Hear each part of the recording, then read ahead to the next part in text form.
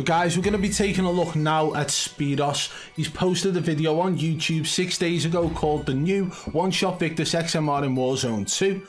And I've had this sent to me and been told to take a look at some of the sus gameplay throughout. We're going to be taking a look for wall hacks and aimbot. Although it is the one-shot gun and it is pretty broken, who knows, we might be able to see some snapping.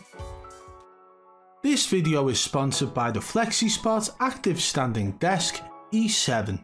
This desk comes with a solid worktop and you can choose from multiple colours, and not to mention the extremely sturdy metal frame, and again you can pick from a choice of multiple colours. The FlexiSpot Active Standing Desk E7 does exactly what it says on the tin, and honestly from the touch of a button it is so simple, and with multiple different presets you can actually make this much simpler, making it so easy to set it to your perfect position. And if you want to get yourself a FlexiSpot Active Standing Desk E7, the link is in the description below.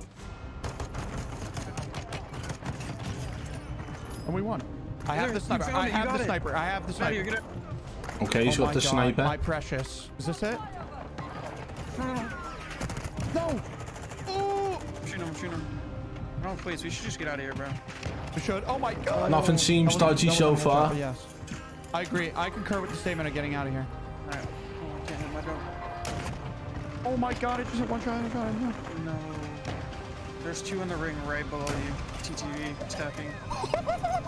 We have one tap shot! I'm gonna be honest, like, I mean, so far from what I can see, there's nothing really sus about it. I remember looking into Speros some time ago in Verdansk. There was a clip of him doing like a 720 no scope off the edge of prison for the final kill. He broke his legs in the process, but he had the self-revive and he managed to actually hit the shot. But I watched that back over and over and over, slowed it down, and he was spinning so fast and the crosshairs stopped dead on the enemy's head, right? And I kept that clip saved. It's on an external hard drive in one of them drawers back there, right? And the reason I've saved that is because I've been waiting for another opportunity for me to take a look at Speros' gameplay. And now we're taking a look now, so if this does end up getting turned into a video, I might whip out that old clip as well. 8:45 is the moment, says the person in the chat, so we'll skip. No point in messing about, right? 8:45. We'll watch from about 8:20, right? Knocked one.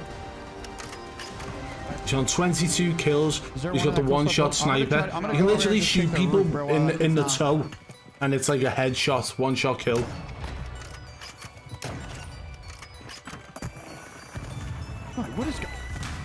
What is happening?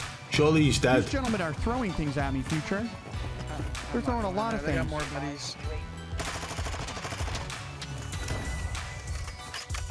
I'm guessing that's the moment anyway, right? So, a couple of things to take into consideration here, right? There's a clear edit there, right? So, let's go from here. Watch, you can see where it's edited. These gentlemen are throwing things at me, Future.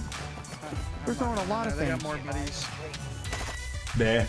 So there's an edit. Whoever's edited his video has made a cut there, so we don't know whether or not there was an engagement prior to that. Okay, this is what I'm saying about people who run wall hacks will edit their videos in a manner which takes away any information.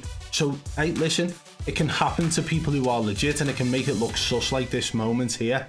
And do you know what? It does look sus. There's no one on the minimap showing, but one thing that we can point out here is that his teammate number 2 has actually got a live, well, not a live ping, sorry, but a marker on this building. So for all we know, Speros could have had an engagement with somebody else somewhere, and his teammate said, listen, there's a guy over here, get on that roof and shoot at him, right?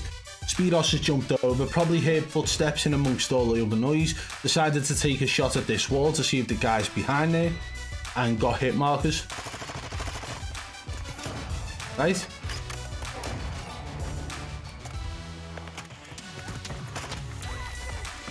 I mean, like, that guy's still in there and he's still got hit marks in the same place. That was a bit mad. If I'm getting shot through a wall, I'm manoeuvring, I'm moving to the other side of the room, I'm getting out of a window, I'm doing something to make sure I don't get shot through that same wall. So the fact he knew that guy was still there in amongst all that, don't know. The guy's just self-revived though, so I don't know what's going on there. Future, how many plates you got? And again there, that just solidifies it. He's just taking random shots at the wall. He started on the right side of the wall, moved over to the left, and the guy was there in the doorway. So the guy had actually moved, and he shot in the place that he last remembered that enemy being.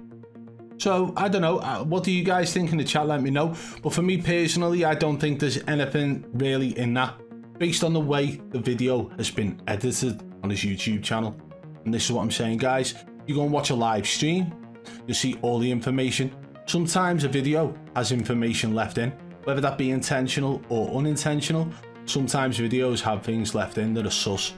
This though, had everything that you need to know cut out to determine whether or not that him shooting them through the wall was sus or not.